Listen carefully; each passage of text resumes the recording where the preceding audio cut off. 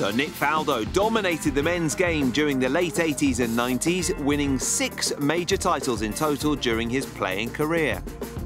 Now a respected broadcaster, he has also contributed to the development of junior golf with the Faldo series. He's been sharing some tips with us, and today the humble tee peg takes centre stage.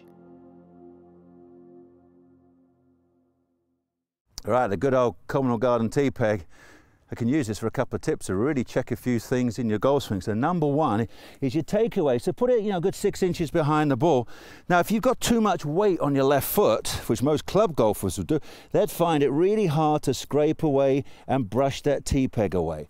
So you then have to think, so let me see if I need to move my weight back a touch, because we want to either be, we want to feel either perfectly 50-50 or even a little, 55-45%, a little bit more on your back foot.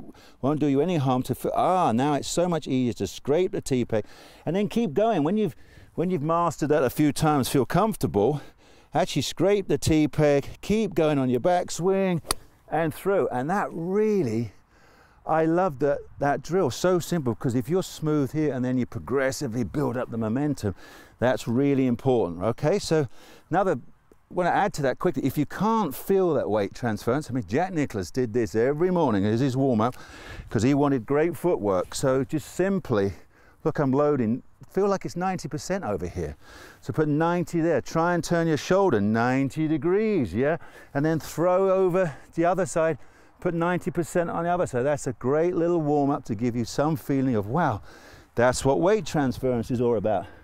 Right, and then another simple thing to do, tee it up super high, almost driver height, and try any club in the bag, especially like 8-iron on a very windy day, or even if you've got one of those little skinny 5-woods or something, you tee it up too high when it's a real blustery day, when it's blowing into you. Well, now you've got to get super level, haven't you? You've got to be super central, super level, because if you're coming down on it, you hit the ball up here, you'll hit it all over the show. It's a tough drill on a tough day. So I used to love this because it made me really concentrate. So simple tip or a thought, think where your chin is.